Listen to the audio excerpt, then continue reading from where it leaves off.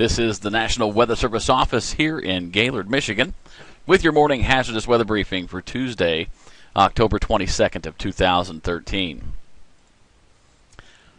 Well, we have a little bit of hazardous weather to be concerned with for the next 7 days. First off, we have some gales over Lake Michigan and the Straits, and that's going to continue through this morning.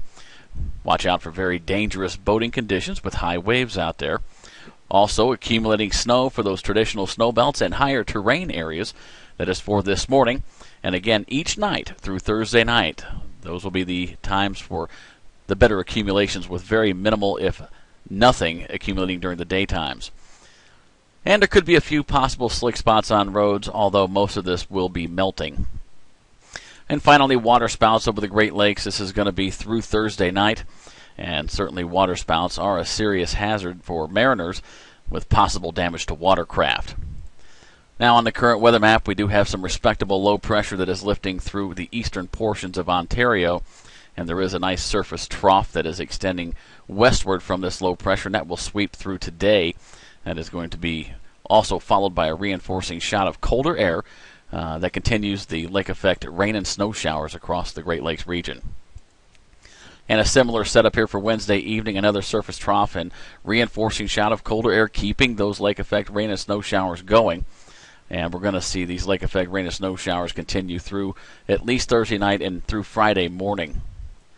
Now there will be a possible break there for Friday afternoon, but we're already going to see another area of low pressure that moves into the northern Great Lakes region here by Saturday morning.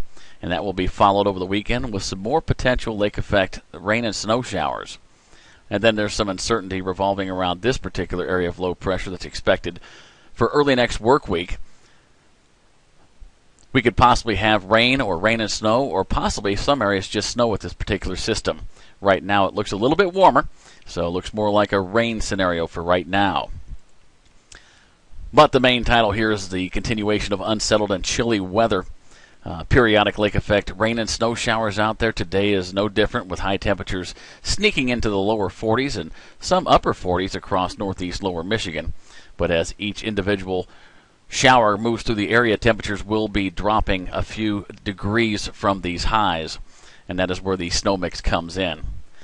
Now again, as we go through tonight, these rain and snow showers will switch to mainly just snow showers, and that's when your accumulations are going to be possible. And recapping those hazards, that accumulating snowfall for through this morning and again tonight, Wednesday night, and Thursday night. Now, accumulations are expected to be minor in most areas. However, there will be localized higher amounts in those traditional snow belts and higher terrain areas. And again, the gale conditions through this morning across portions of northern Lake Michigan and the Straits.